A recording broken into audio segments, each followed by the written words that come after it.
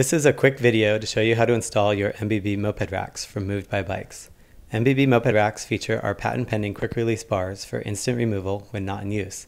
The racks have been designed to mount to your moped's existing cargo racks, but the hardware is super adaptable, allowing them to be installed in a variety of ways to a wide range of mopeds and bikes. If you just want to carry your board with your bicycle, be sure to check out our longboard and shortboard racks. A standard installation includes a pair of mounted rack bars. If the bars are mounted together, we recommend them for use with shortboards up to about 7 feet in length. If your moped allows you to mount the bars apart, such as shown here, they are generally suitable for longboards. Moved by Bikes has evaluated the racks in typical mounting configurations and with typical boards for speeds up to about 30 miles per hour. For best results, look for mounting locations with a pair of rack tubes that are nearly parallel and not more than 10 inches apart. Check the weight ratings of your moped's cargo racks to ensure that they can handle the extra loads imposed by the surfboard racks. As a general rule, we always recommend putting common stainless steel anti-seize compound on all of the stainless steel bolts.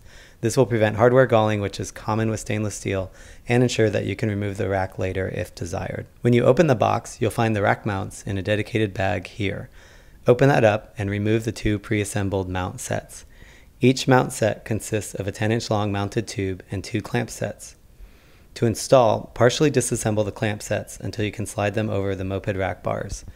Reassemble and lightly tighten the first clamp set, then repeat for the second.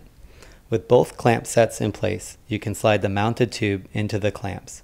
Repeat the process for the second mounted tube, and then take some time to dial in the rotational alignment of the mounted tubes before proceeding to tighten them all the way.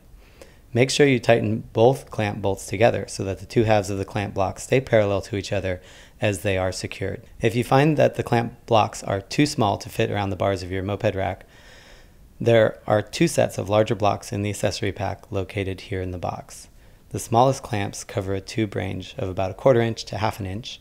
The medium size cover a range of about 1/2 inch to 3/4 inch, and the larger size cover a range of about 5/8 inch to 1 inch. Use the smallest size blocks that fit your moped rack bars. Be sure to use the longer bolts included with the larger clamp sizes.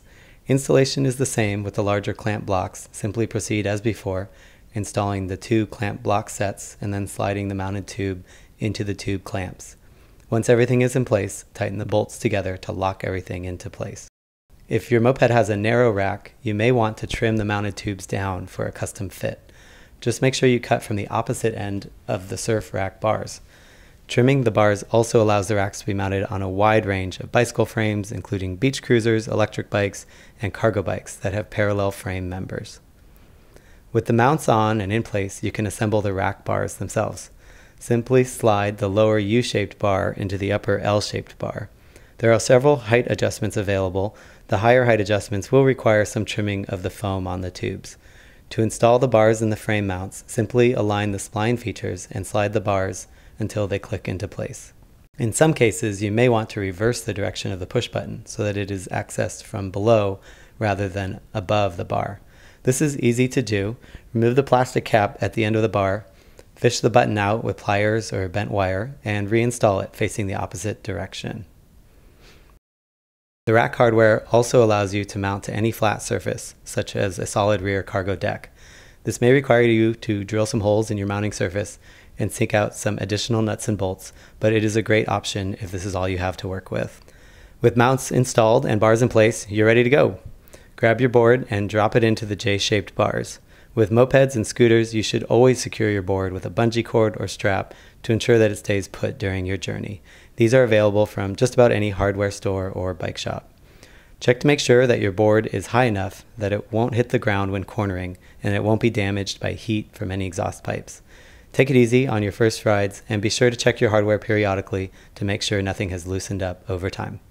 If you run into any trouble, give us a call or email so we can help get you set up. We love getting feedback from our customers, so give us a call or send us a note. Thanks.